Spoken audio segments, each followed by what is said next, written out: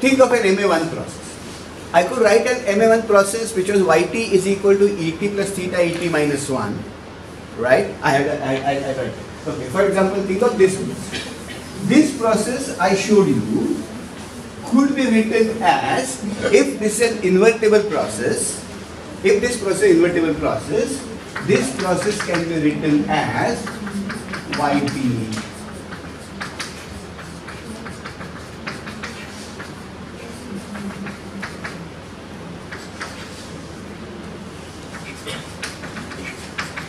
You can do this. Sorry. It can be written as, it can be written as et plus theta yt minus 1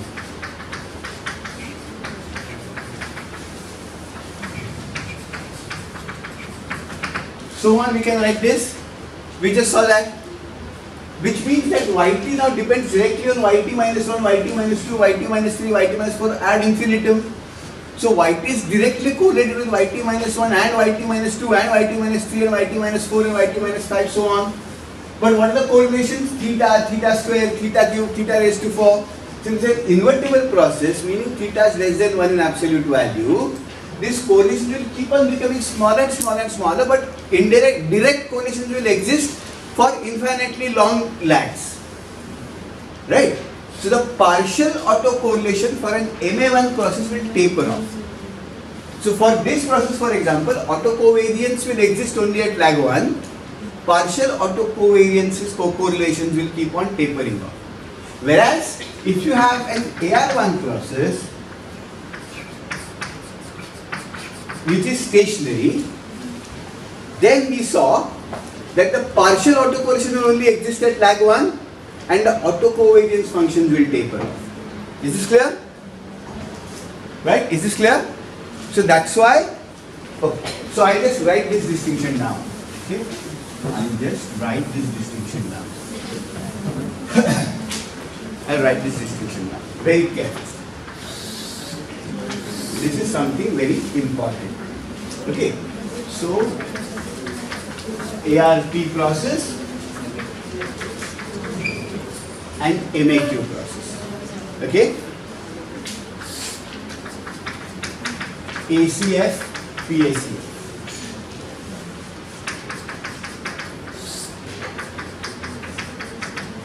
ACF, PACF. Okay? ACF, PACF. What will happen to the autocorrelation function of an ARP process?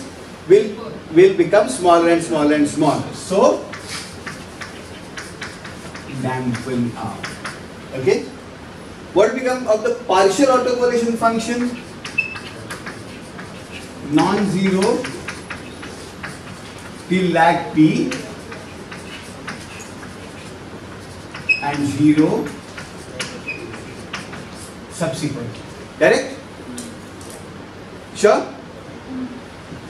But if you look at the MAQ process, then the ACFs will be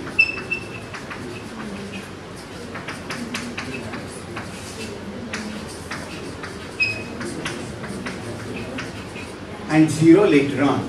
Sure? And the PACF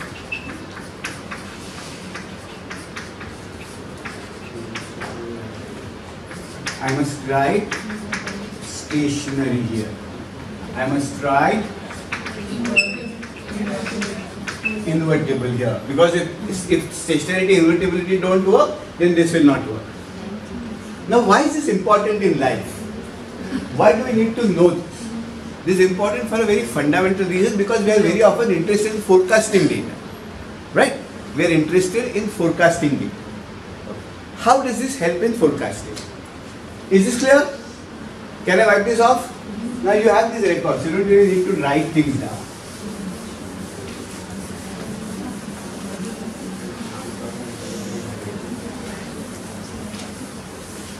Okay? In general, you see, nearly all stationary time series, any stationary time series can be written as an ARMA process. That is, yt can be written as alpha, say yt minus 1 plus say phi 1 This is just an example. This process is an AR process as well as an MA process. This part makes it an AR process. Autoregressive of order 2. Right? Sure? This part makes it an MA process. Right? MA of order 1. So this is a process autoregressive order 2, moving average order 1. In general, we call this process an ARMA 2-1 process. ARMA 2-1 process. Autoregressive moving average process of order 2 and 1. Right? ARMA 2-1 process. Now the point is, if I tell you for example that India's GDP follows an ARMA 2-1 process. Okay? So if you know the value of alpha, if you can find the value of phi 1, phi 2 and theta, right? Then at t minus 1, y t minus 1, you will know what is the value of y t minus 1, the current value of GDP. You will know what is the value of GDP in the last period. You will know what is the shock received by GDP in this period, right? So you will be able to say something about what the value of GDP in the next period is going to be, right? Of course, you will not know ET, and therefore your forecast will differ, the actual value will differ from YT by realization of ET. But ET is, you know, the probability distribution of ET. ET is normally distributed, so you can say that my forecast is some forecast, but the actual value of YT will differ along with that, depending upon what the value ET takes, right? Sure?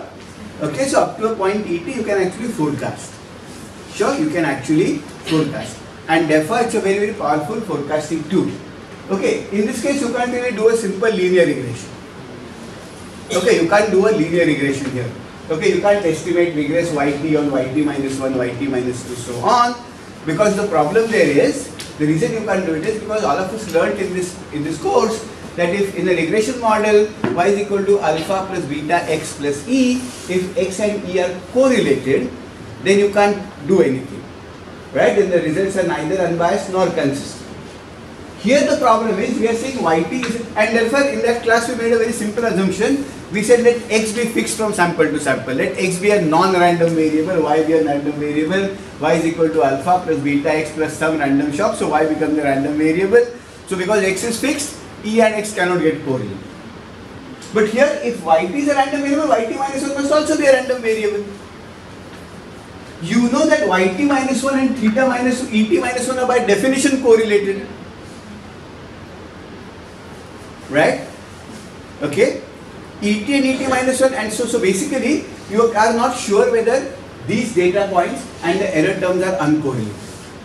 You are not sure whether these error terms are uncorrelated, right? And therefore you can't do a linear regression. But those are if you have to do what is called the maximum likelihood method.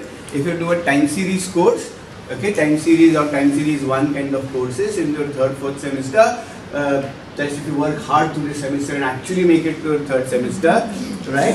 Then you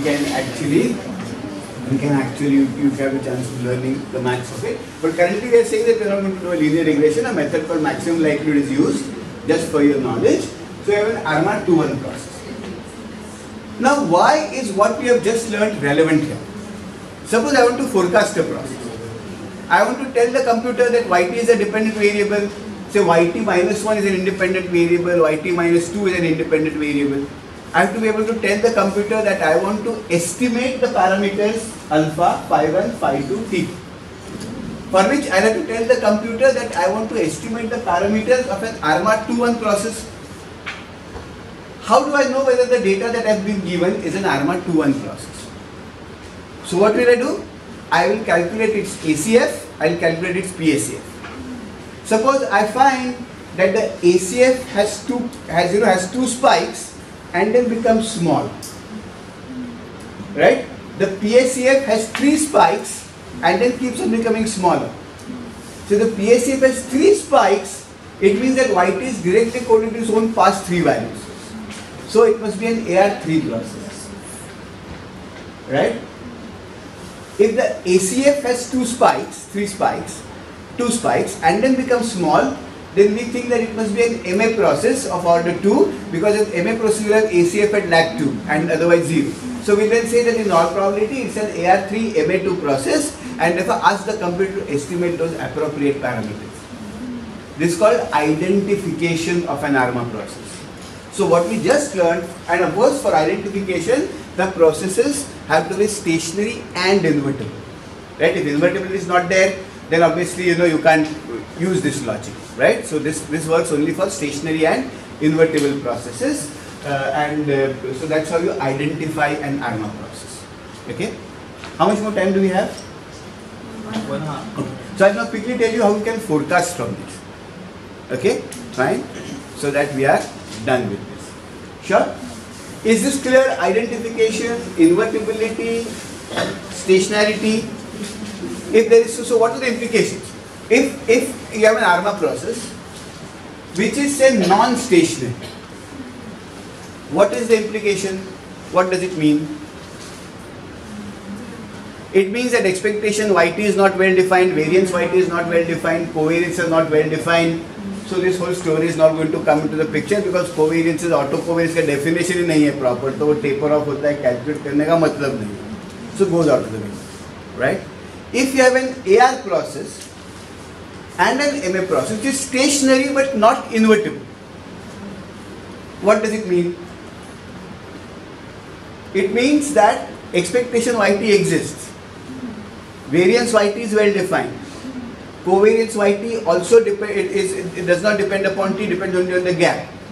But you cannot use these identifying conditions to identify the AR and MA parts because the MA process is non-stationary, and if the MA process is non-stationary, then that equality between what we saw, that chart doesn't work out, and therefore you cannot use these identifying conditions for a non-invertible ARMA process, right? So therefore, to be able to identify and meaningfully talk about this methodology called Box-Jenkins methodology, because developed by the two statisticians Box and Jenkins, you need to have time series which are invertible and stationary, right? But stationarity is much more damaged, non-stationarity is a much more problematic thing, because we learned in the last class that if the data is non-stationary, then the expected value of yt is not well defined, variance of yt is not defined. So अपन जो सीखे थे t, f, chi-square, z वगैरह कुछ nothing of that applies, right? Because you can't apply that. No? How will you think of a standard normal, divide something by the mean, divide something by the standard deviation, subtract the mean? Those quantities don't exist simply, right? So those kinds of distributions become a problem. Invertibility is a problem only as far as you cannot write an MA1 process as an infinite order AR process. So identification of an ARMA process becomes a problem. But all MA processes are by definition stationary, by construction, by that idea of it. So the means are well defined, covariances are well defined, variance are well defined, and so on. Everybody understood this? Okay, now life becomes simpler. This is really the important conceptual understanding of a time series, right? Because computers will not going to give you this conceptual understanding. They'll generate some numbers for you and compute things for you, etc., etc. But what they do has to make sense. Okay, fine. So now let's think of a simple AR1 process, which is stationary.